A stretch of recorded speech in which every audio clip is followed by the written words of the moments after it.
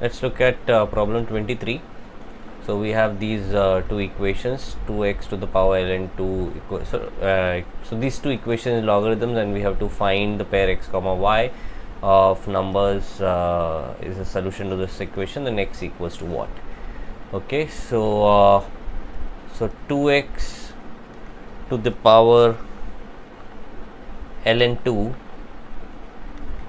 is equals to 3x to the power ln 3. 3y to the power ln 3, sorry, 3y to the power ln 3. So this is problem number 23. There's a lot of play of 2 and 3's here. Let's take the a total log of this thing. So this gives ln 2x, ln of 2x to the power ln 2 is equals to ln of 3y to the power ln 3, which implies ln 2 into ln 2x is equals to ln 3 into ln 3y.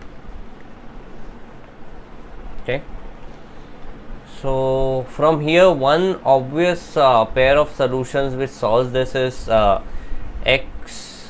So if this thing becomes 0 and this thing becomes 0, okay, so this thing becomes 0 implies that 2x should be equal to 1, which implies x should be equal to half, and this thing equals to 0 implies that 3y should be equal to 1, which implies y should be equal to 1 by 3.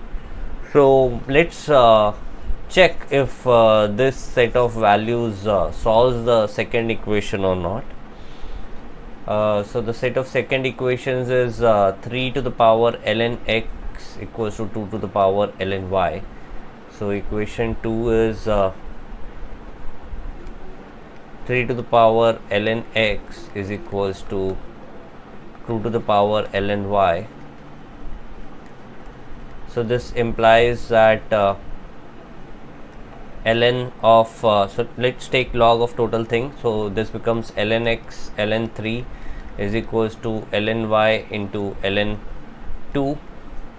Okay, so if you substitute x equals to half here, I'm going to substitute x equals to half here and y equals to 1 by 3 here. So this will become ln of half ln 3 is equals to ln of y 1 by 3 into ln 2, which implies ln of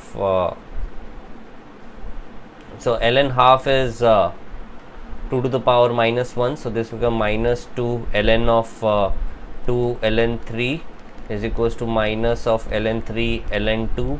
So this thing is satisfied, implies that this thing is a valid solution. So these are a valid set of solutions. Okay, so valid set of solutions. So that's your answer.